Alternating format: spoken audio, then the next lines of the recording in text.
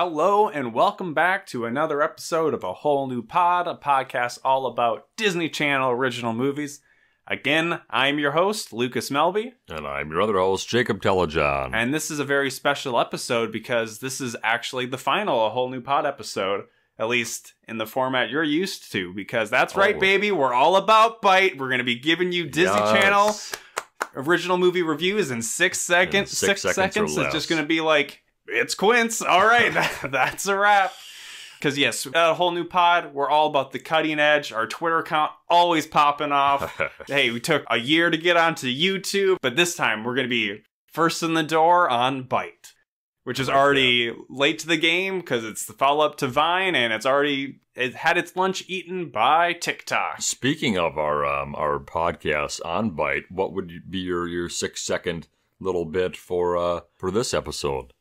Anything guy can do, a girl can do better. I like that. I was thinking that too. Well, it's because I said it before the podcast. Yeah, but at least Jacob is nice enough not to steal my bit. What would be yours? Oh golly, I'm trying to think of like Kobe Bryant died in a helicopter crash. Breaking news for 2 days ago. I'm kind of hooked on that, but yeah, Kobe died in a crash. So just kind of give you an idea of when we're recording this. Kobe died like 20 minutes ago. Dating it. Peace, we're dating the podcast for the week it's happening as well as for all time. Yeah. Space Jam 2 officially canceled. It's sad. Actually, I don't know if it was going to be involved with like LeBron. I think that was supposed to be with LeBron. But I mean, Michael Jordan was not the only basketball player. That's true. You had Patrick Ewing and... Yeah. You ain't Charles Barkley. You a phony. That's such a great movie. It's not. Good, okay movie. Great lie. It's such an okay movie. Check my Letterboxd score of Space Jam. I need to go rate it. Have you been doing some more in the last couple weeks? Have you been doing some more ratings? I'm always remembering movies that I've seen to give 3 stars or 3.5 stars. Fat_tomato. But speaking of a movie that I also might give 3 stars to. 3 out of 5 or 3 out of 10? 3 out of 5. 3 out of 5. Is the movie Watch a Day Motocrossed. Which, a play, and not very surprising or reading too deep, a play on motocross and cross-dressing. Oh, what? Motocrossed. Oh, man. I didn't think I'd be blowing anybody's mind, but that's why I have Jacob on the show. I never would have. You just thought I was like, hey, it's about dirt bike racing. I guess. Well, that's interesting. It's about dirt bike racing. Kids aren't going to pick up on that. It's for us. Apparently, I'm still a kid. Distinguished adults. Speaking of it being about dirt bike racing, we get that very quickly because as the movie starts, it's a hardcore opening. There's guitar squeals, there's riffing, it's like butt rock. We're seeing immediately a dirt bike racer tearing up some track, mud flying everywhere. Some dirt. And some soil. Really ripping the soil. If you will. And then we get an intercut of this between the dirt biker and a cheerleader. Cheerleading contest. To really hit home 1,300 cheerleaders. The distinguishing between guy stuff and girl stuff. Yeah, that's what it was too. After this all plays out, we're introduced to our main character, Andrea, who for most of the movie goes by Andy, who is a cheerleader. Yeah. Her brother, Andrew, which they're maybe twins? Twins, they say that. It's at least said at one point in the movie, but it also could have been a lie in that scene, so I'm not sure. But I think they're probably twins. Andrew was the dirt biker, or he is the dirt biker. And then we meet their mom and dad. Later on, we'll meet the little brother, Jason, who is an engineer. And like any DCOM, we get a bunch of characters right away. And that's most of the characters we need to know for this movie. For the most part, there's maybe 2 or 3 other names, but yeah. And we get a setup of relationships between the characters where the dad was with Andrew, the dirt biker, and the mom was with Andy, the cheerleader. Andy won some trophy, but the dad just doesn't have the time of day. It's all about dirt bike practice. It's all about, just the grind, keeping it up. Doesn't care that the daughter won a trophy or, did well. Because they run a family racing team. Yes. They're the Carsons, and it's Carson Racing. The dad quit his job so he could focus on the racing team. Oh, shit, I forgot about that. Yeah. And it's very much focused on getting a sponsorship, or as they say, a factory sponsorship. Yep. If Andrew wins at some big upcoming race, then the family is set. I'm not very knowledgeable about dirt bike racing, but I think you can kind of view it as any kind of expensive with sponsorship stuff, with, bowling. I bet the Alley Cats, if they got sponsored by insert bowling company name here, then they would have had the shoes. Just helps and the eliminate balls. Exactly like the cost of all that stuff. Yeah. Kind of an opposite message of Brink, where Brink getting a sponsorship was selling out and being a loser. And it is all they want is to get sponsorship, to be a corporate sellout. Yeah. So I found that kind of funny how in the 20 or so movies since, we have another equally extreme sport movie, but this time the major conflict is completely the opposite of one Jason Brinkman's. I think that was his name. Brinkman. Yeah. Brinkman. So now that we have all the characters established, then we see that Mom and Dad are going off somewhere for the day to the city. And this is where Jacob was maybe providing a little too much details about some of his extracurricular viewing. Where us and your father are going away for the weekend, so you guys take care of yourself. And brother and sister being like, oh, yeah. They got a little weird. But not in the way you think, because it's cutting to more dirt biking and butt metal. Wow! And butt stuff. No. But so the people racing here are Andrew and Andrea. Yes. Andy, they're racing against one another. And Andy it's very clear that she has ridden dirt bikes before. Yes. She is keeping up with Andrew. Oh, yeah, she's a good rider. Yeah, she's keeping up. But surprisingly, Andrew, who you would think would be the more accomplished rider, eats it very bad at one point. Literally flies through like a fence. Crashes through a fence and breaks it. And then we cut to immediately after that the hospital where he's done something with his knee. And he alludes to that when he's laying there after he's gone through the fence. And yep. Andrea is sitting in the waiting room with Jason, the little brother, being like, I'm so dead. And then Mom and Dad come out where they have gotten back from their day in the city to take him to the hospital. And they're pissed because Andrew is injured, which means he's not going to be able to race. But he hasn't broken his leg, and I don't know why he couldn't have just broken it. Why don't they just say that in the story? So you kind of get like an idea that maybe he could heal up like really, really soon, so he'd be relevant for him racing later on, but it's not. Well, we'll see later on that, or shortly after this, that the big race I don't even know, the race in this movie is very unclear because it seems to just happen forever. It's always. I described it as the Woodstock of dirt bike racing, where everybody just seems to be gathered at one spot and it's just race after race. It's not even really. They talk about a point system, but they don't go into it. There's no like elimination. There are different like sets. Like they have like different numbers. They have different heats, I think is what they call them. Yeah. Which I'm fine that they don't go like too far into it. Or whatever. Yeah. Like they do. I feel like in Alley Cat's Strike, they talk a lot about the rules of bowling. Yeah. But at the same time, to have some kind of stakes in it, where it's not a tournament, but it's some kind of points-based cup system or whatever, and somehow it will equal to getting a sponsorship. Whatever the case is, that race ends up getting moved up, which then really puts the crunch on that Andrew's not going to heal up in time. Yeah, they need to find a racer by Saturday. Yep. And before we see what happens with that, Dad gets to have a talking with Andrea, one of many he has in the movie that basically amounts to, I don't want you to race, partially because I don't want you to get hurt, but mostly he's like, I want you to stick to girly things. Yeah. That is very clearly the message coming out from this movie. From the dad, yeah. So then we see at home that the dad, I think this is where he says that, I think this is the point where he quits his job so that he has to go to Europe. Because all the American racers are already signed with teams, so he has to go all the way to Europe to find some foreign racers, to find one that will agree to be on Carson Racing. And while he's packing up to leave, Andrea says, hey, she's really having this hit her hard because I guess the family is all tied up in this racing thing, which seems a lot to put on Andrew, let alone Andrea as it comes later on. But she feels that her life is in shambles. She's extremely emotional and dramatic, and we even get a little emotional music pretty early on in this movie. And she's just like, I need to race. Let me race, Dad. It's all my fault. And the dad's she just wants to help the family. No, do girl stuff. And then Andrew's like, but Dad, she rips. And I said, no, that's a different movie. That's Rip Girls, and it's about surfing. There is a lot of talk like that, a lot of surfer talk or, Just extreme, like, bruh, Like dude, West Coast gnarly. talk, yeah. So then while the dad is away, the family, this is where they get the letter saying that the big race is been moved up for reasons, and if you don't get into the first leg of the race or the competition, then you're disqualified. And this is where they're like, oh shoot, you know, like we need to try to contact Papa to let him know because he's hunting for the European biker.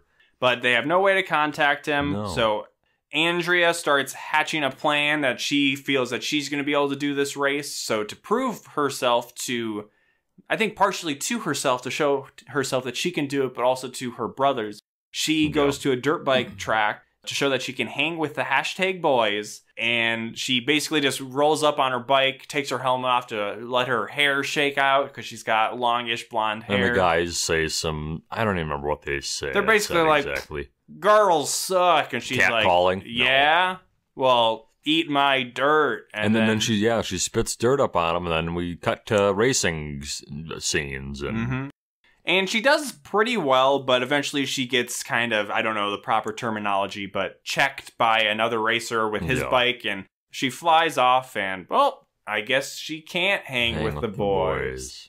Yet. So then she tries to hide the fact that she was racing she has like her dirty biking clothes, and she's bringing them inside. Yeah. And I just found this so funny that her mom says, hey, what do you got there? And Andy says, oh, I was just some old clothes. I'm going to donate them to the poor. The poor. She says that. And that's.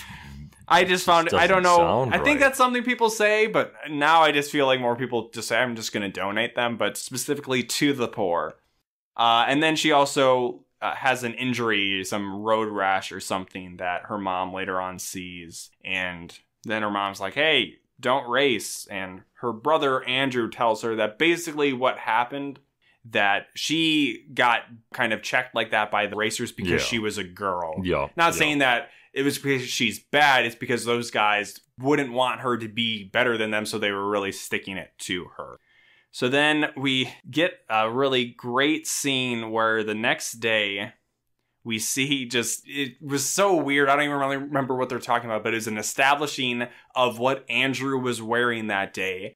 And he was wearing some baggy yellow, like hooded sweatshirt, a backwards baseball cap, and then sunglasses. And he's walking around on his crutches. And that was to establish, hey, this is what he's wearing. And then we cut to, it's a little mysterious, but it's very clear that what we're seeing is Andy, his sister, dressed up with his exact same clothes. It's pretty funny. And I like a backwards ball cap and the sunglasses, so it's a perfect disguise, and she's at some kind of dirt bike shop. And the sweatshirt or whatever she's wearing, I don't know why there's one to exist to begin with, but there's two, and I think later on we see three of these blue and yellow, big, baggy. Hey, you know what? Sometimes if you really like an article of clothing, you just gotta buy backups to make sure you got them.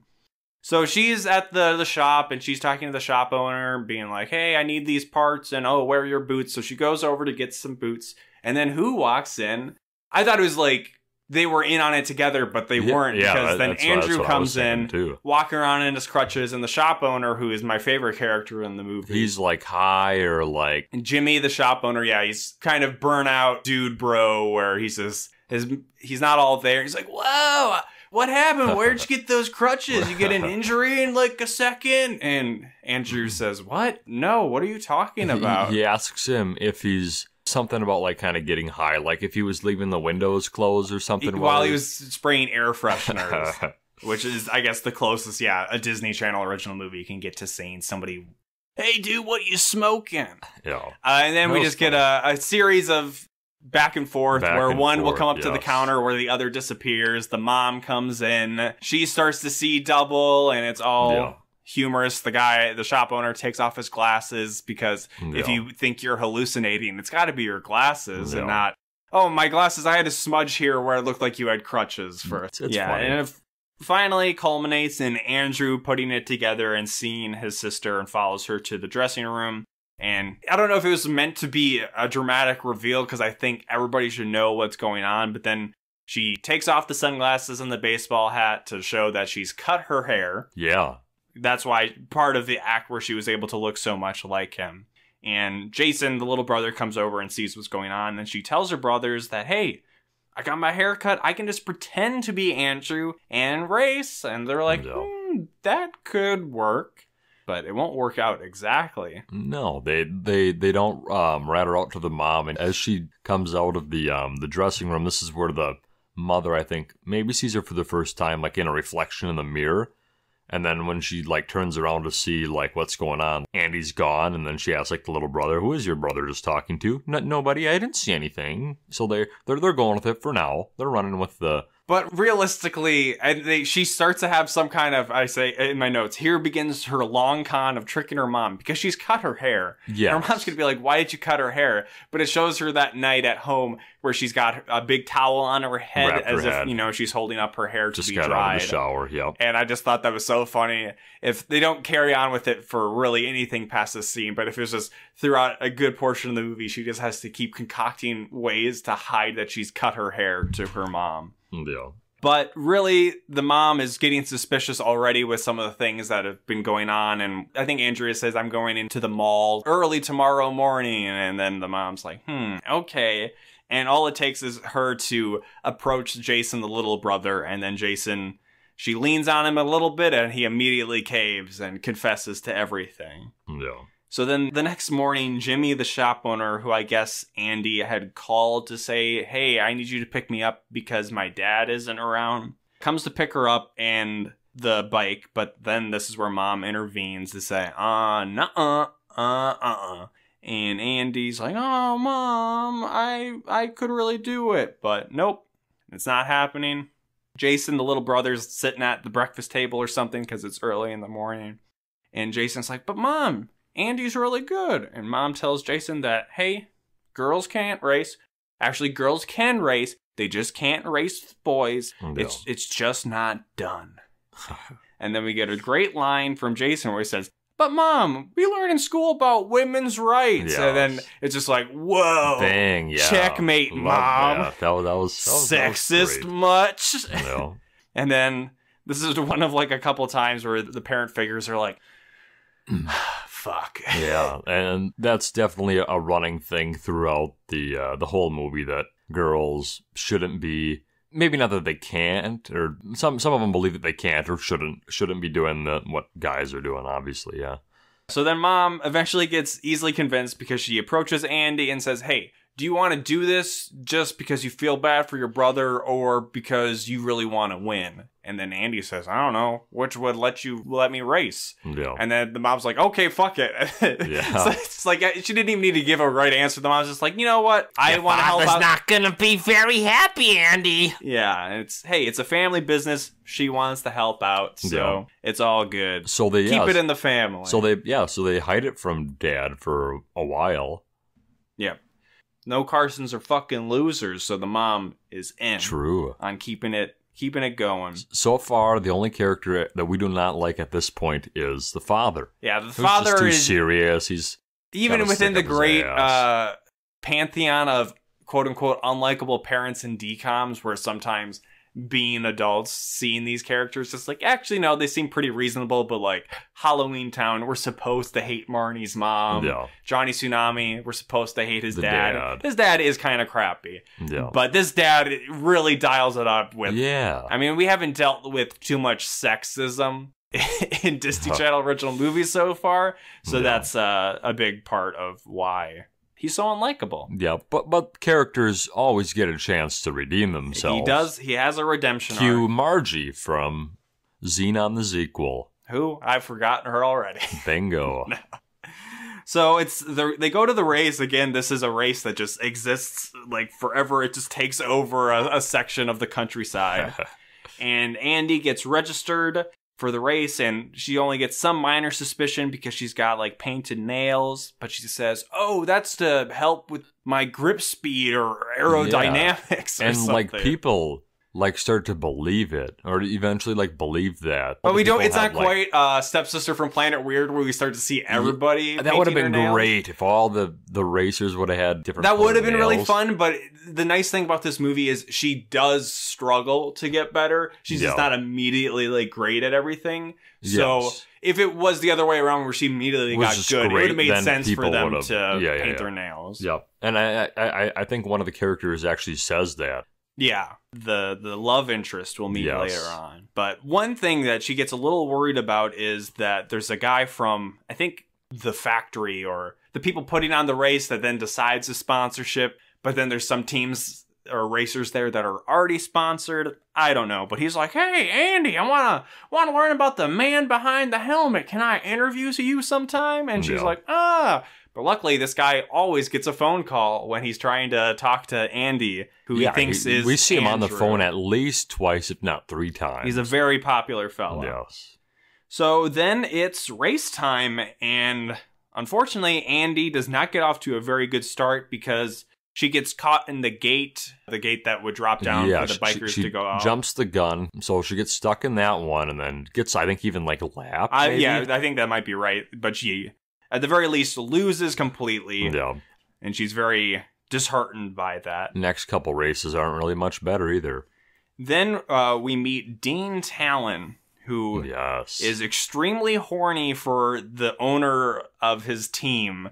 I think his name is Art Henderson, and his daughter is Farron Henderson. That guy kind of reminds me of, from the Soapbox movie, kind of reminds me of the jerk dad that kind of complained about the handbrake. Oh, yeah, the owner of the team. Yeah. Not Dean, Yeah. No, see, this character still plays a very small role, but it is still more prominent than that other guy in Miracle on Lane 2.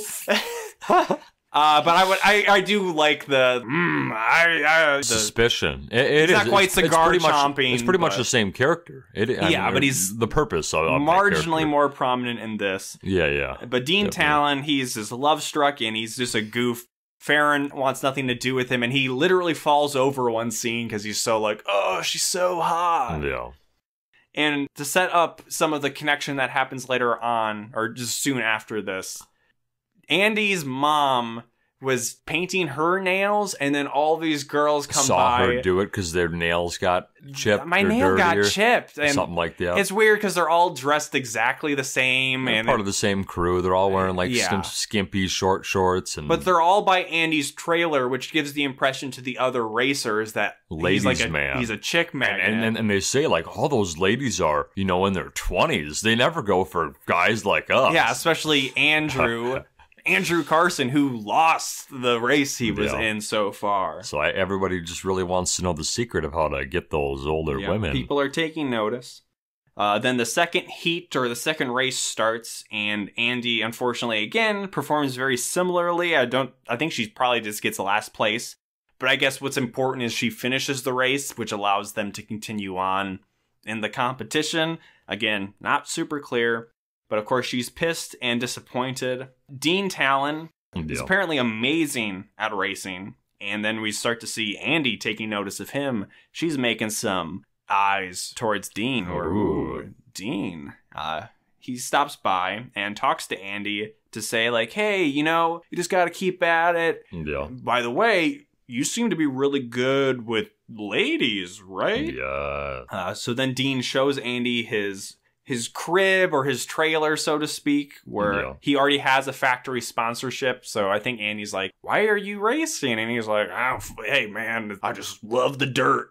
He doesn't say that. This is where we meet Art Henderson, who is the owner of Dean's team, who has a cane to further show that he's a mean old man. And then his daughter, Farron. This is a point where Andy says, ooh, is that Tommy Hilfiger perfume? And she's like, yeah, how did you know? Oh, my sister has it. It smells a lot better on you. And then Dean's like, damn, this guy making moves. He got everything. So Dean tries to make a deal with Annie that, hey, you give me girl advice and help me get with Farron, and I'll give you racing advice. Better racer. However, Andy says no. And I don't really know why. It's just she needed to do this race to then allow for like the European racer to come in, or I don't really know what the case was, why she would cut it off here. But then we get a mother-daughter moment where the mom says, I used to sing in a band. What? No way. I totally sang in a band. And Andy's grandma, the mom's mom, said, hey, stop doing that. So the mom stopped. But she kind of has some regrets, and she told herself she'll never let one of her children not live out their dream. So mom's kind of the goat in this movie. she's a hard contrast to terrible dad is pretty cool mom. Yeah. So then Andy rushes right back to accept Dean's deal. Having a deal with the Dean. Dean's deal. I've got an angel on one shoulder and Dean on the other. There you go. So then cue music montage of them going extremely off-road, but Was this a song that I really liked, or is this another one of those weird metal, like... No, this was an actual, like, pop-punky song that maybe just seemed good. It's such stark contrast to all the other music that has been happening in the movie. If this is the one that I looked up, I think it had 3 million, like, listens. I think it was called We're at the Top of the World by the Juliana Theory. Check that song out. It's a real song, I guess. Yeah. So they're going far off-road, hitting big jumps and just tearing up dirt and everything.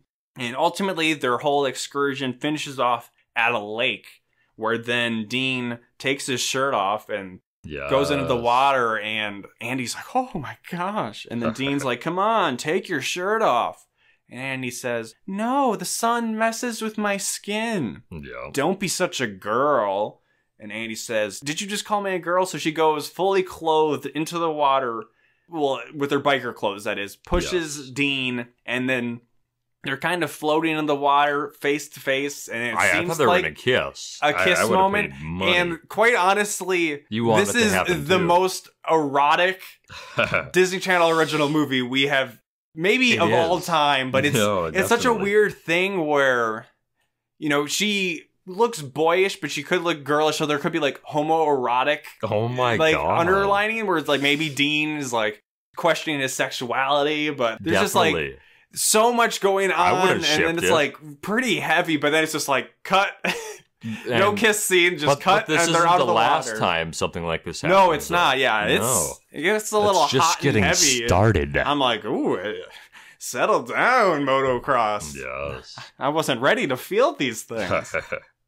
So then Andy, making good on her deal with Dean, bumps, and I say bumps in quotation marks, into Farron at the hotel she's staying at, because, again, they're just, like, living at this dirt bike rally, or at least the people who can't afford hotels, but Farron definitely can. Yeah. And Andy, that is, starts chatting up Farron, saying, like, hey, what's, like, your type? He's trying to say, like, hey, don't you hang out with Dean? Is he, like, your boyfriend? And she's like, gross. No, Dean just cares about dirt bikes, and he never changes out of his dirt bike clothes, and I just don't like him at all. And this is, I was maybe giving her credit I prior to this, but she just seemed like really snotty and stuff. No, she 100% is the rich, snotty girl. I didn't get that vibe originally from her, but then at the end, she's like, well, he needs to be all about me, me, me. Well, you can tell she was bad because the first time we see her, she's talking on a cell phone. And then she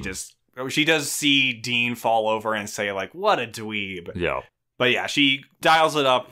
Like some characters in this movie where they just, if they're supposed to be bad, they can be very bad. Yeah, so I didn't like her. I don't like the father. I don't like her. I don't like that whatever soapbox derby guy. And another character to come soon. Yeah. Andy then regretfully tells Dean what she's learned, that basically Farron's ideal type is pretty much exactly the opposite of what Dean is. Someone that likes to go, what did she say, to like the gallery or something? Or at least just changing something fancy. To not wear like tap out shirts or Fox branded dirt bike shirts. So Dean is obviously bummed about this, but he says he'll still help out with his end of the deal, which is helping her train. Because she has a lot of potential. She's getting really good. It's getting really good. Yeah. I read the Wikipedia synopsis of this movie before watching it, and it was very confusing because it'd be like, this character's pretending to be this guy, and this person doesn't know, and then it's introducing a bunch more characters, and I'm like, who is what? And blah, blah, blah. So, thankfully, watching the movie, it's much more clear. Yes. But Andy is very excited that Dean is still going to work with her, and responds by hugging him. Hugging, yes. This is yikes! This is where the soapbox derby guy sees it happening and like, there's something fruity about that one. He does not say that. That is very much like, something funny about that racer. Yeah, that's what he meant. Little queer, ain't he? Yeah. And the daughter was kind of like, I don't know, like biting her lip, like kind of like into. Well, it's because she, at this point, had talked to Andy as Andrew, and Andrew seems more in touch with feminine stuff or maybe more fully realized or worldly. She's into her. She's like, he's just different. And the dad is, or the whatever, Soapbox Derby Man is not happy. Art Henderson, Mr. Henderson. Mr. Henderson and the Hendersons. But Mr. Talon is freaked out too and kind of it's like, hey, if you felt any like potential homoerotic stuff, it's hey, no, this is what some people call a case of the not gays. That, hey, guys can't hug, okay? Get off of me. And then she says it'll never happen again. And then he says you're right, it won't or something. I was like, Jesus. Yeah, that's right. He does say that. I don't know if it does happen again, even if she is in her non-boy persona. Maybe after the movie it does. Hugging, touching, squeezing, so to speak. Forgive Jacob. We meant to say this at the top of the episode, but Jacob has been nursing a cold for a couple of weeks. I've been pretty good so far today, but I'm dying now. But was so committed to... Might get this up a little late from our normal schedule, but getting this episode out on time. Jacob showing commitment for once in this podcast history. Thank you. I do what I can. So then there's another race, and this was actually kind of...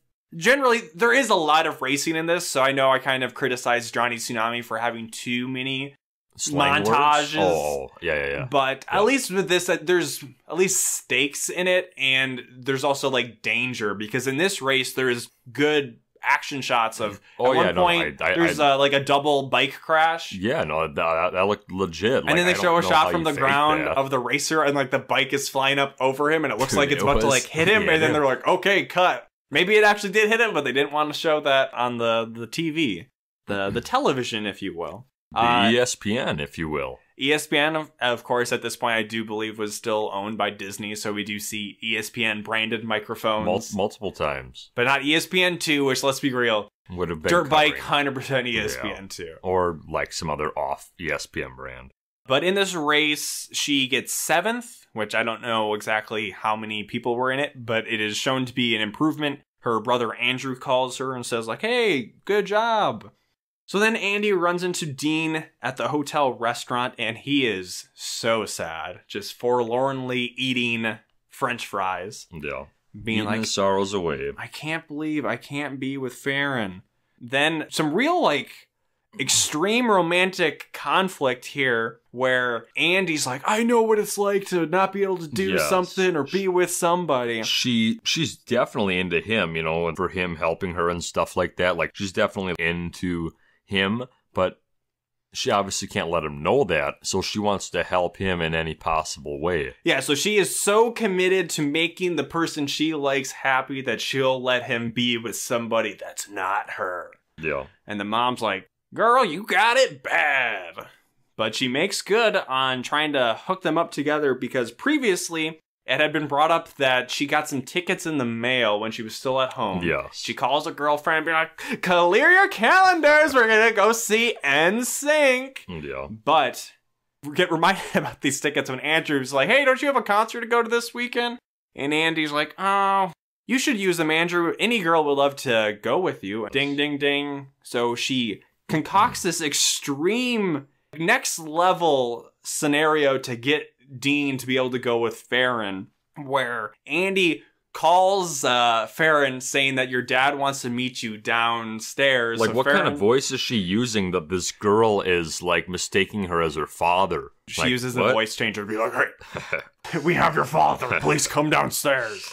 Something like that. So she's in the hotel lobby, which then times to be when Dean and Andy exit the elevator, and Andy says, I can't believe you want me to go to NSYNC. Come on, dude. I wouldn't be caught dead there. And then Farron hears, oh, you got tickets to NSYNC? Andy says, yeah, and he was trying to even convince me that they got a couple good songs. It's like, I do think Disney owned or was somehow involved with the promotion of NSYNC, so hey, digging a little deep here at Disney that you're implying that guys can't like NSYNC. Yeah. You're kind of splitting your market. Kind of having split messages in this DCOM right here. Oofta. But the plan goes off well. They go off to the concert. It's funny because Farron's like, actually, I need to go upstairs to change to my concert clothes. Yeah. So then some more races happen. She starts to do a little bit better. She actually wins one.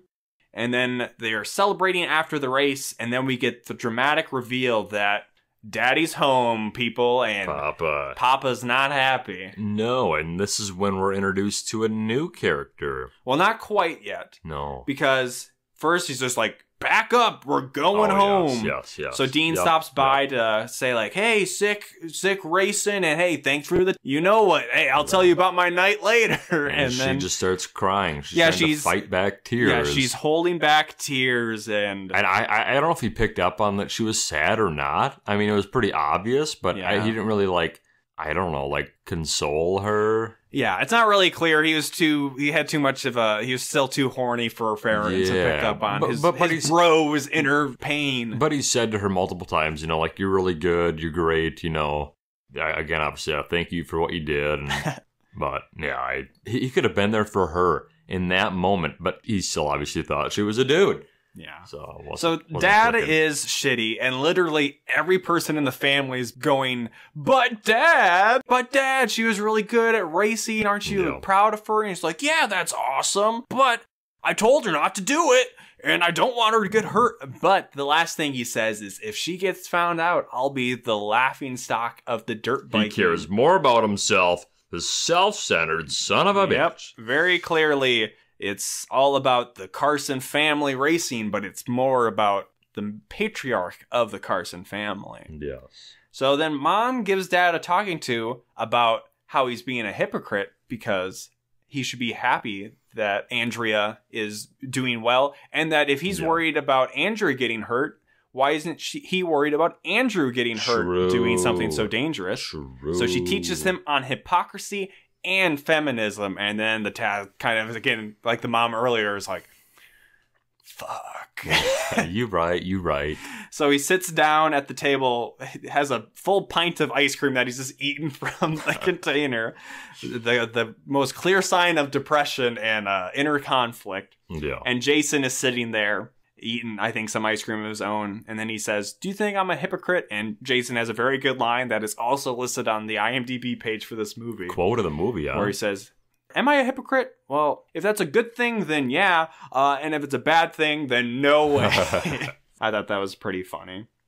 And then the next day, there's a ring at the door. A doorbell rings, and Andy answers it. And there's some guy with an accent who says, like, bonjour, and kisses her on the hand. And she is disgusted and slams the door in his face. It's a very forward thing, and she also has another very good line where she says, we don't need any more Tupperware, so go somewhere else to sell. That was funny. I did like that.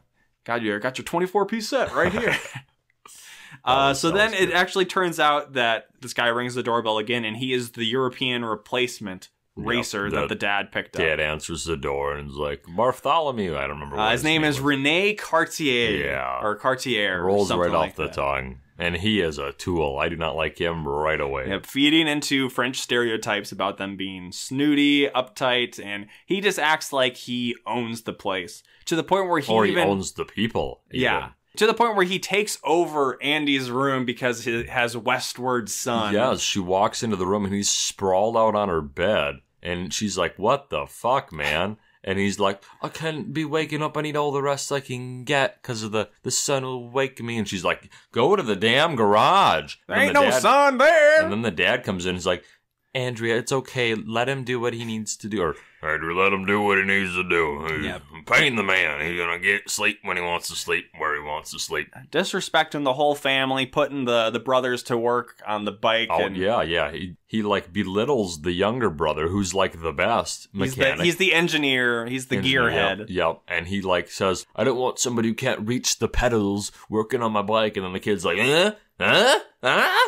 Yep, and he is using the bike, and he's doing, like, I don't know, he's pushing it too hard and killing the engine breaks and several stuff. times. Like, he does stuff, and like Andrew says, you know, if he does that, he's going to break that, and then literally like 10 seconds later, he breaks the bike, and he doesn't care about it either. He just gets off and goes inside with his dirty boots and stuff. Yeah. He's a douchebag. The kids are like, who the fuck is this guy? Who is this asshole? So they look him up. Yeah, they thought his name sounded familiar, and they uncover on the He is an internet asshole. or a magazine that he is apparently multiple times he's been booted off of teams and in Europe. It's always because he injures other people or like runs them off the track. Yeah, for injuries, unsportsmanlike conduct. We've already seen he's an asshole, but he's an asshole on the track as well. And what they were saying is like, no wonder Dad could find him. All the other people were picked up, and this guy, nobody wanted him because he's a prick. Yep. And furthering with the theme of sexism and shitty people being shitty in this movie, there is a scene where Renee comes into the kitchen and sees Andy washing dishes. Looks like you found your right spot or something. Yeah, it just says women belong in the kitchen pretty much. Jesus Christ. So man. Andy does spray him with the detachable hose or whatever that some sinks have. So not only do we have the dad, not only do we have Soapbox Derby Dad, and now we got this dude, and then we have the snotty the daughter of the Soapbox Derby. There's really only like 2 and like maybe 2.5 good males in this movie. Yeah. The brothers and to a certain extent Dean, though he still has some tendencies. Some growing, but the mom's cool. We like the mom, and So then it's the day of Renee's first race, and Andrew and Andrea. It's confusing. They're together and they're running into Dean and Farron. So then Andrea says, "Oh, put this helmet on." She covers up his face as much as she can. And puts goggles on. So that pretend to be me, because he only knows you as me as you. Yeah. So then it's pretty awkward because part of the time Dean is like infatuated with Andy, where she's talking some kind of bike stuff, and then he's just, "Do I know you?" It's like, "Oh, we're twins." Must recognize the eyes or something. But then it's like, well, she doesn't look that much different than when she was Andrew, so it's just without the helmet, or maybe he is kind of girly stuff. He is dealing with some girl clothing and necklaces and stuff on, so conflicting internal thoughts. So they separate, goes separate ways. Cartier wins his first race, but he accomplishes this partially by checking. It doesn't seem like he's cheating, but it is, frowned upon. Yes. So he checks some other biker. Then Andy drops by Dean's trailer area. What was her reasoning behind stopping there again? She like pretending like she's just walking by? What actually it was is the racer that got checked by Renee was on she Dean's goes to check. team. Yes, she goes to check to see how this guy is. How is Barrett, I think his name was. And they're like, I don't know, I think he's dead. He ain't gonna race no more, so he dead to me. But when she walks up on them, they're working, Dean and like his helper are like working on a bike, and then they're puzzled of what to do, and she suggests something, and then she drops some real knowledge bombs. Yeah, the mechanic's like, "You might be right," and he wanders off. He's not a European biker. He does not have the accent. But then Dean is basically just licking his lips at this point. He's like, damn. And then he starts about your bikes, and she's like, "I just grew up around it. When I was younger, I grew up around bikes and guys." And then so they separate, and as she's walking away, Andy sees Renee talking to Mr. Henderson, who is Dean's team's owner, but he is a competitor. So there's something sketchy going on there. So she confronts Renee about it. And he's like, "I don't fucking answer to you. None of your goddamn business. I've seen how a real team works." And the dad pushes her. Well, not quite yet. No. Because I don't think the dad would have been cool with that. But the dad's like, "Hey, it's cool. It's cool. Okay. He's fine. Okay. Andy, go apologize to him." Before the real confrontation happens, the mom comes in again to convince the dad. Talk to the dad, yeah. Or he says, it's like almost like a Columbo moment where she's like, "One question for you. How would you describe your daughter?" And I thought this was going to be more like sexist stuff where he does first say like beautiful, but he says smart. And, she gets along with everybody. Well, if she gets along with everybody, why isn't she getting along with Renee? And the dad's like, fuck. Yeah.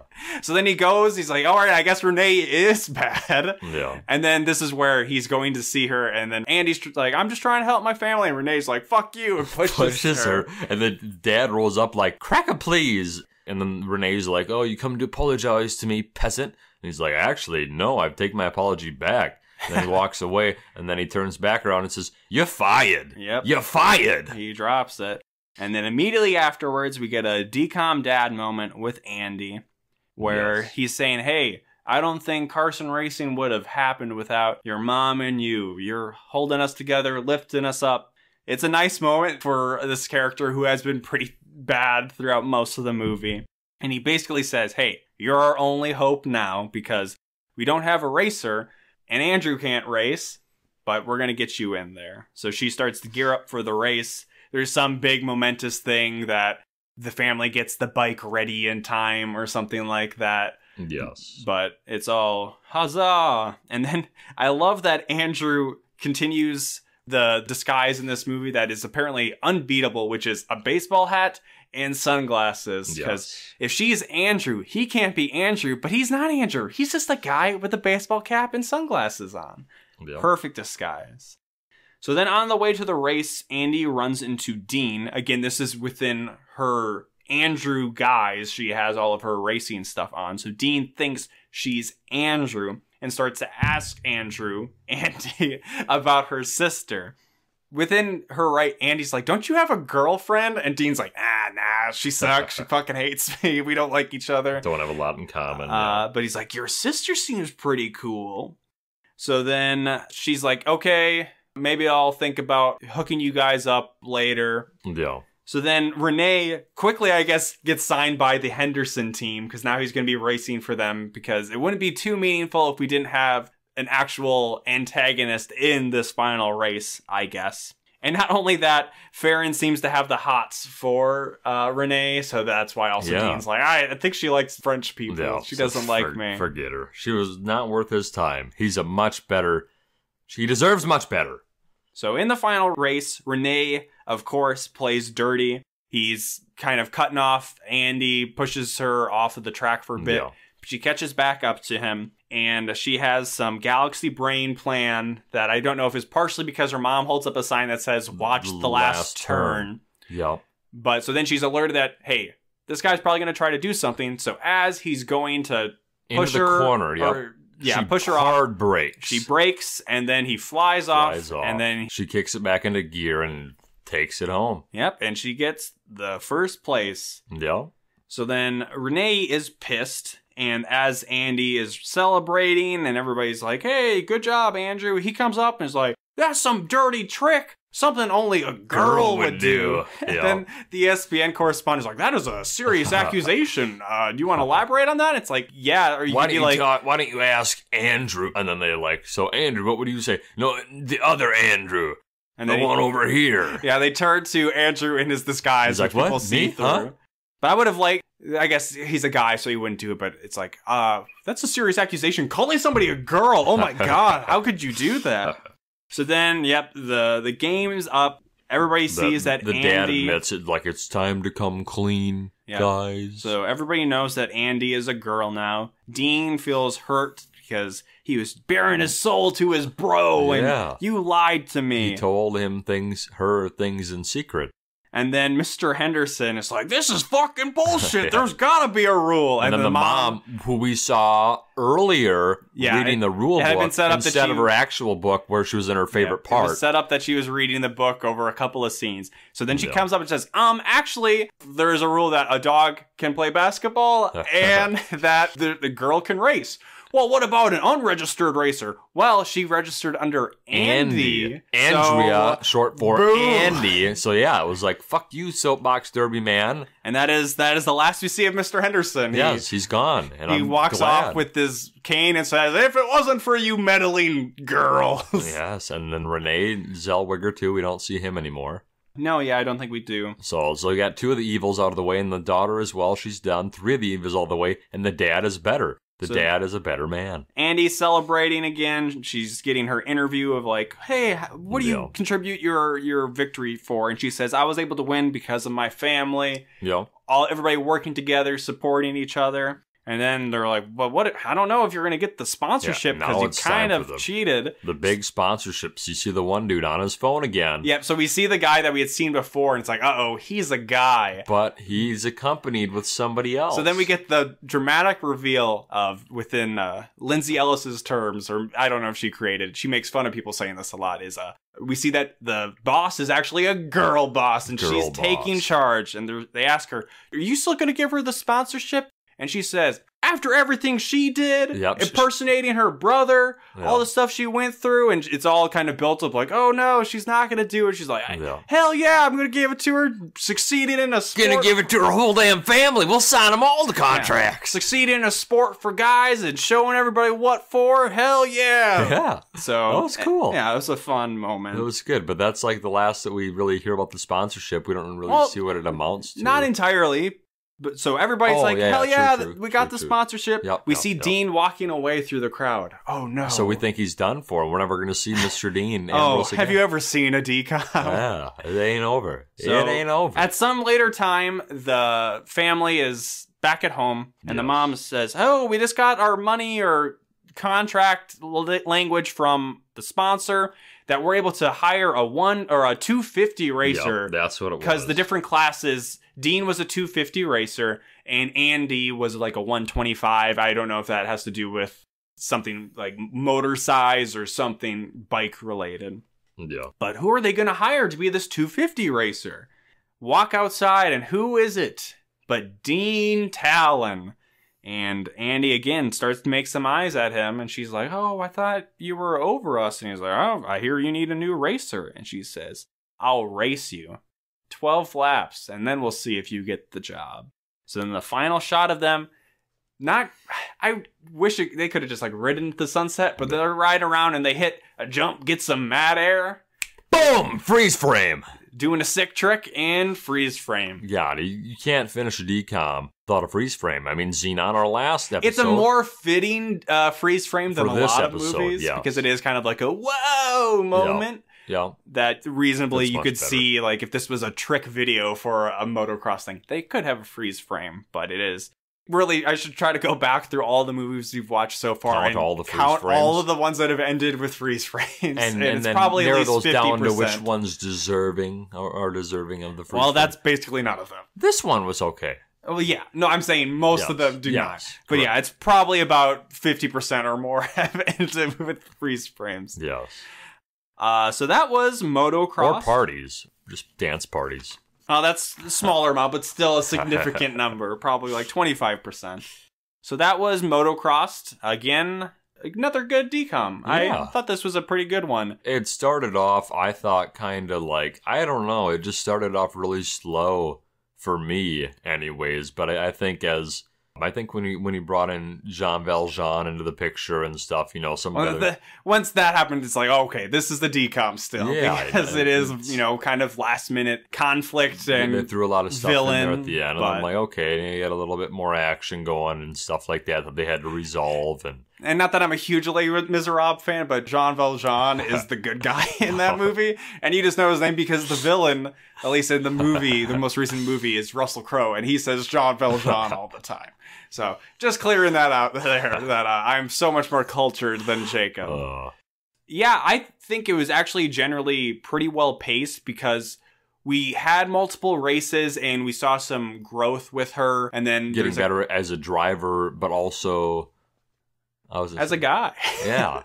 I know. She's the man. She got better as a we have the progression with her, and then there's a wrench thrown in that a couple of times, the biggest one with the dad coming home, which allowed there to be a very clearly defined villain. A lot of good moments with the character's growth. I thought all of the family members were pretty decent for once the parents had interesting things to do. The mom and little brother maybe didn't grow as much, but definitely like the dad did. Obviously, that was huge for me. And quite honestly, I think the love story stuff in this one is probably the best in any DCOM. Like, I'm not entirely goofing that, like, parts of this movie were pretty erotic. Like, that lake scene was like, whoa, was this TV Take 14? Your shirt off, take your clothes off. And she just has this smile to her. She's just like, oh, we're doing this. And I guess some of that could not, probably not that specific scene, but some of that could come from that I think this movie is partially inspired by Shakespeare's Twelfth Night, which I believe has some kind of cross-dressing switcheroo kind of nonsense in that, which is interesting because, of course, in Shakespeare's time, men played women. So in this play, it would be men playing a woman pretending to be a man. Oh my goodness. Meta stuff. But I kind of feel like the scene at like the shop where they're doing the doppelganger stuff, I feel like that has to have been I don't want to say like they could have come up with that for a DCOM, but that seems too inspired. Yeah. And I also appreciated how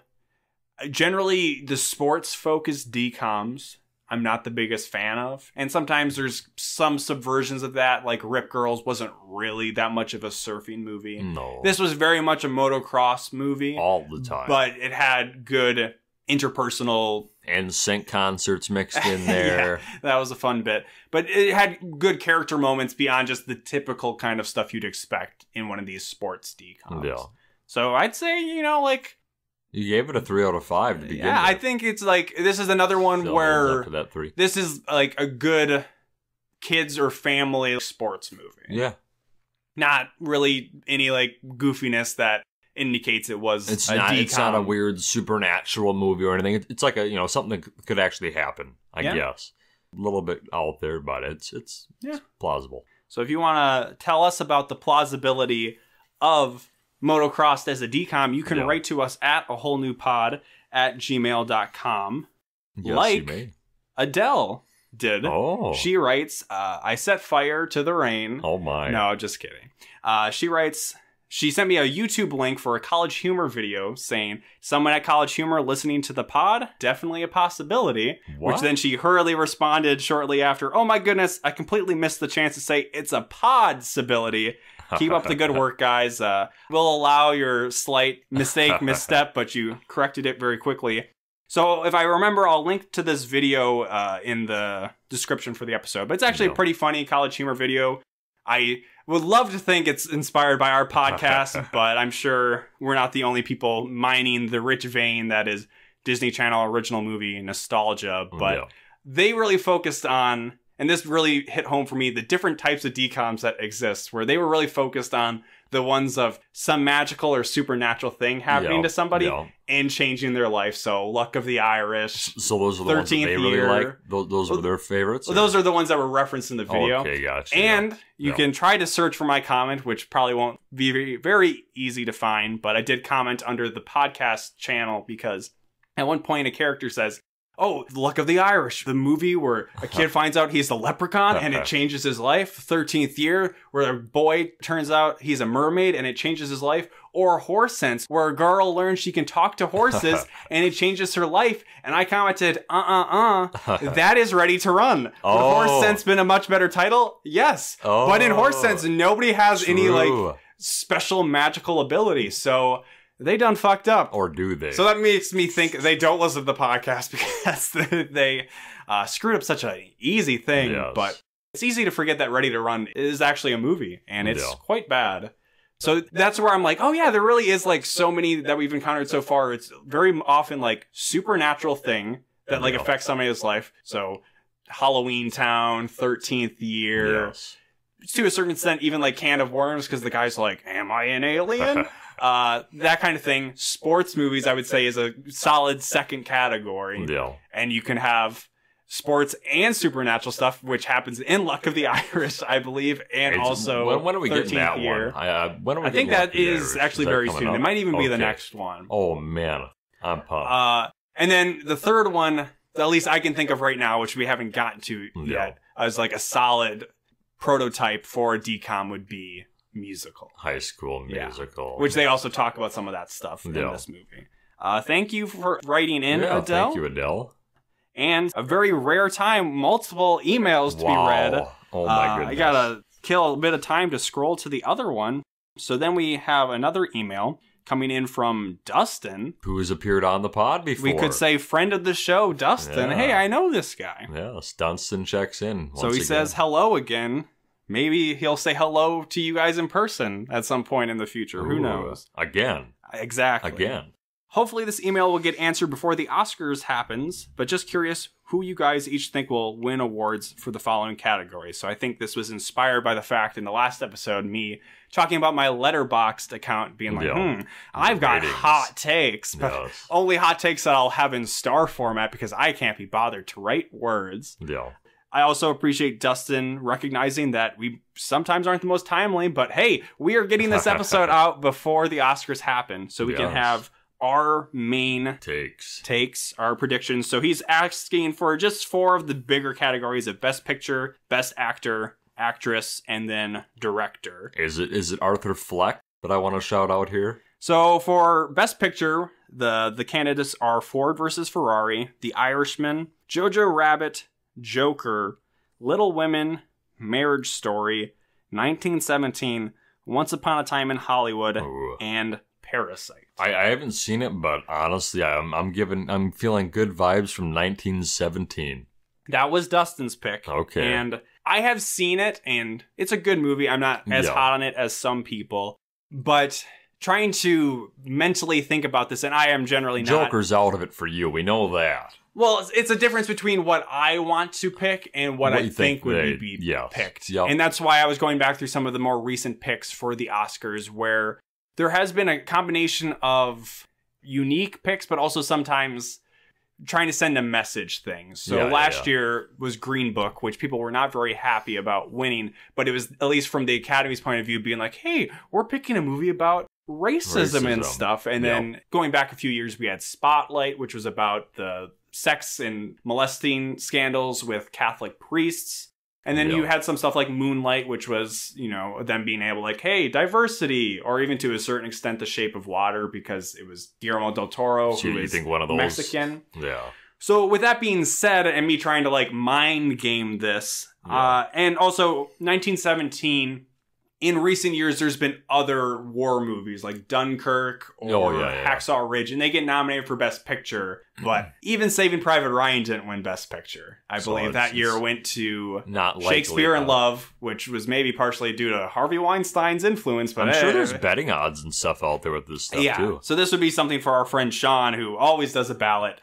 So with that being said, there are some possibilities. I could see Joker. Maybe. Just because, I mean, they already win Gonzo for the awards. I don't think it will win. Because they kind of talk about mental health and stuff. But it's an stuff. Opportunity where, and I already think this is why it got nominated for so many, because people were like, the Academy's out of touch. They don't care about popular movies. And this was one where, one of the bigger a comic book movie came out that was ostensibly slightly artistic, even though it was largely aping other movies like Taxi Driver and things like that. That, hey, we can give it all these nominations so people will be like, hey, we take movies seriously.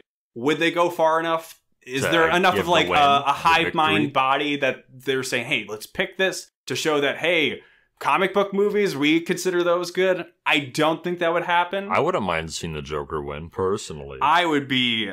If Joker... people always say awards. Who cares about awards? And I like awards. Some of these allow me to get recommendations for movies I probably wouldn't have seen otherwise. And also just, it's sometimes fun to see movies you like win a bunch of awards. Like The Return of the King, when that won 11 Oscars, I had a lot of fun with that. If Joker wins all 11 awards it's nominated for and ties The Lord of the Rings, which won't happen. No, it won't. But even if it wins Best Picture, I think I'd have to be like, yeah, I don't think I care about these anymore. So with that being said, I actually think they might give it to Parasite because... Oh, that's the Korean one? Yeah, it's Korean. So it's already notable for being a Korean movie, so that can allow them to push a diversity Have you seen that one? I have. And I liked it. Okay. Of the movies nominated that I've seen The Irishman, Joker, 1917, Once Upon a Time in Hollywood, and Parasite. Parasite is far away my favorite of those, but I'm still not as hot on it as other people. All right. But it has a lot of buzz. It's won a lot. It's been winning a lot of awards at other... So with it, they can hit 2 birds with 1 stone. It's the first like international foreign language film winning. It's a Korean movie, kind of tied to those two. And also it does have a very... The message and themes of the movie are tied around capitalism. So it's also a politically in touch with the times kind of choice. So with those kind of things, it's still kind of a wild pick, but I feel like it has enough going for it that, again, if they're doing it strategically, which seems to be the case with some of the movies that have come out recently. Get that one out of the way and have people not be upset about it winning. Yeah, or at least, you know, the Academy, there's some old people that are out of touch, but they try to stay in touch. They're, a lot of people are talking about this movie. People telling us to eat the 1% or something. Hey, sure, let's go with Parasite. Alternatively, I could see maybe Once Upon a Time in Hollywood because... Really? the Academy loves movies about movies and making movies. Yeah. So, but True. other than that, I do like Parasite. That's a good one. so Parasite that's my mind game of how I got to that. Parasite or 1917. You heard it here first. So yes, Dustin picked 1917 for his pick.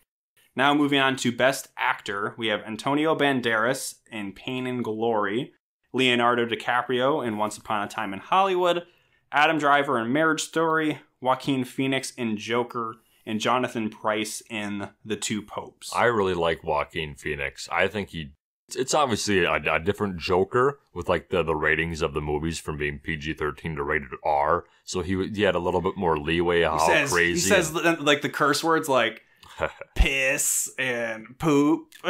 just like kind of like how like gnarly it was, and bloody and stuff like that. And it is important to note that there is an established thing where it's obviously a separate character, but somebody has already won an Oscar for the Joker, so the Academy is comfortable picking a quote-unquote comic book character. Yeah. Of course, some of that could have been surrounding the fact that Heath Ledger died, so it was posthumous award. I do think there is a good chance for Joaquin to win for this role. No, I think he did it justice.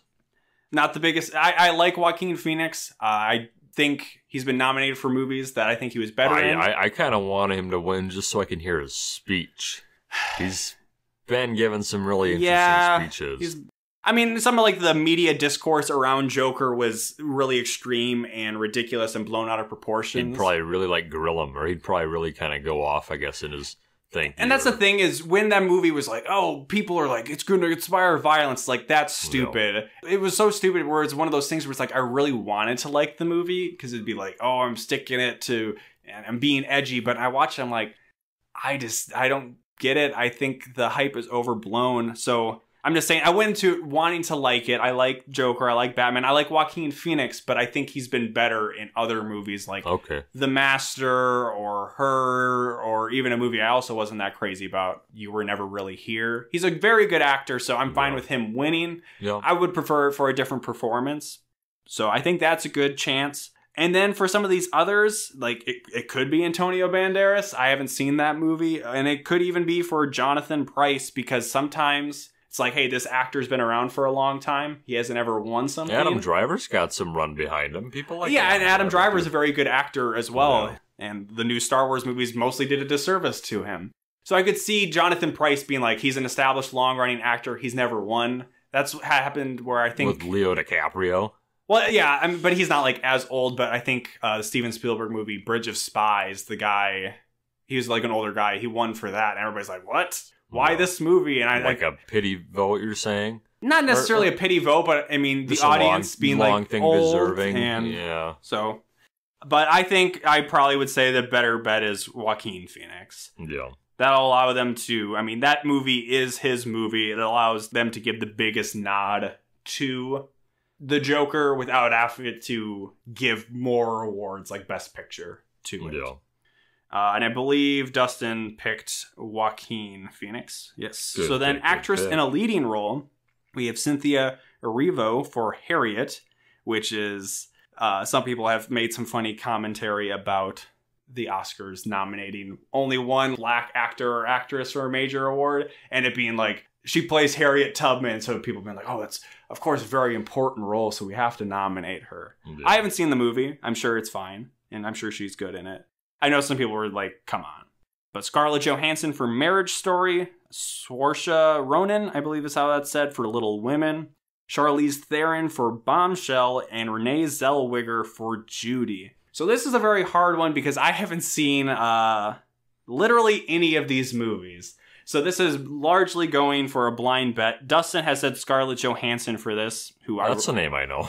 Interestingly, she was nominated also for a supporting actress award for Jojo Rabbit. Oh. So she gets like double nominated, which was interesting. Wow.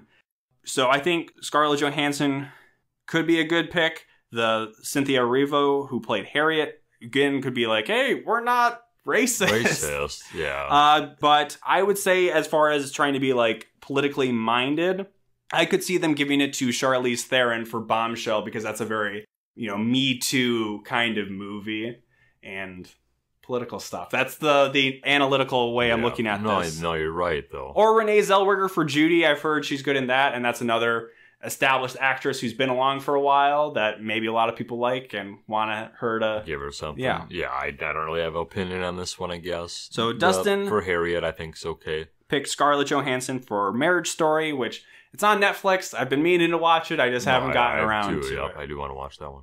And then if I can scroll down just so I can make sure I get the right names for the directors for the right movies, though I should know most of them. So now for directors, the guy for Parasite's gonna win. The Irishman, Martin Scorsese, Todd Phillips for The Joker. Please, God. At the very least, I don't want Todd Phillips to win a bunch of stuff. Sam Mendes for 1917, Quentin Tarantino for Once Upon a Time in Hollywood, and Bong Joon-ho for Parasite. So this is another very hard one to pick. Dustin picked Sam Mendes for 1917, which if you don't know, a big conceit of that is the one-shot take kind of style for it, which technically should be more of a cinematography thing, but the distinction's not always made. So I could see this also being one, kind of like giving Joaquin Phoenix the Oscar for The Joker. They give it to Sam Mendes for 1917 to be like, this was a technically impressive movie. It's not Best Picture, but hey, like good directing. And it could also be Quentin Tarantino, because he's never won a directing Oscar. And he's got good movies. You know, people like Martin Scorsese, he's old and has been around for a while, made a lot of movies. And who knows how many more Tarantino's going to make. Yeah, just one or two more, I think. So yeah, this is a hard one. So this is another one where I could cover my bases and try to be like right for two different ones, because I could see also the same way being like, hey, we didn't pick it for Best Picture, but here, Parasite wins Best Director. So I'll go with a wild card and say, actually, you know what? I'll say Bong Joon-ho as well. To go over our picks one more time, Dustin, because everybody mostly cares about what Dustin says. Yeah. Dustin says Best Picture 1917, actor Joaquin Phoenix, actress Scarlett Johansson, director Sam Mendes. So big on 1917 for Dustin. Yeah. I say Best Picture Parasite, actor. I also say Joaquin Phoenix, actress. I said Charlize Theron, and director Bong Joon-ho. Yeah. Telejohn is saying for Best Picture 1917. Now we're going to Joaquin Phoenix for Best Actor, and then the actress from Harriet. Okay. And then to show our whiteness that we don't remember her name, but and then Bong Joon-ho as well for director. For director, correct. All right, so we'll follow back. We'll follow up with our picks. You can see how right or wrong we were, and I think it's actually not even this next weekend, it's the weekend after. So we had time to get in, but Dustin was still right to be like, I don't know if you guys will get this done in time. So hopefully you enjoyed our long-winded analysis takes for movies very different from what we normally talk about, and that we're also probably not that qualified to actually talk about. Thank you, Adele and Dustin, for your questions, and keep them coming. So again, yes, the address is awholenewpod@gmail.com. Follow us on Twitter at awholenewpod, all one word. Follow Jacob on Twitter at Jacob_Telejohn, JACOB_TELLIJOHN. You can check in with me and follow me on Letterboxd. Or Byte. Yes, Letterboxd or Byte, which Byte I have not done anything with, but both are fat_tomato. Yeah. And Jacob, do you want to plug your very appropriate name? JERKER on Byte. You got it there. Day one. OG. Get in and on there. OG name. And then subscribe, rate us, review us on Apple Podcasts, Google Play, follow us on Spotify. Do them on all the platforms. Give us those subscriptions, give us those likes, leave some comments, write some reviews. Comment specifically, more likely on YouTube. Subscribe to us there, like our videos, help us try to beat out all the haters on our 13th year video. Yes, please. Yeah, I think that about covers it all. It does it, and thank you for tuning in for another episode of A Whole New Pod. Yeah, and this is where, after all that Oscars talk, again, my mind just fried. But you know what? Thought of one other prediction we can make, and I'll say, the big dog, Roman Reigns, gonna take it home tonight in the WWE Royal Rumble Big Bam Slam. Good call, good pick.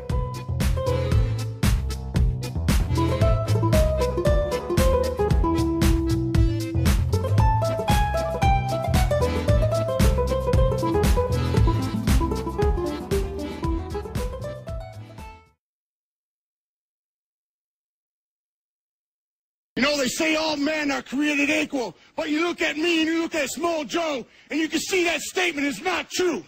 See, normally if you go one-on-one with another wrestler, you got a 50-50 chance of winning. But I'm a genetic freak, and I'm not normal. So you got a 25% at best at beating me. And then you add Kurt Angle to the mix, your chances of winning drastically go down. See, the three-way at sacrifice, you got a 33 1/3 chance of winning. But I got a 66 2/3 chance of winning because Kurt Angle knows he can't beat me, and he's not even going to try. So, Samoa Joe, you take your 33 1/3 chance minus my 25% chance, and you got an 8 1/3 chance of winning at sacrifice. But then you take my 75% chance of winning, if we used to go one-on-one, and then add 66 2/3%, I got a 141 2/3 chance of winning at sacrifice. See, Joe, the numbers don't lie, and they spell disaster for you at sacrifice.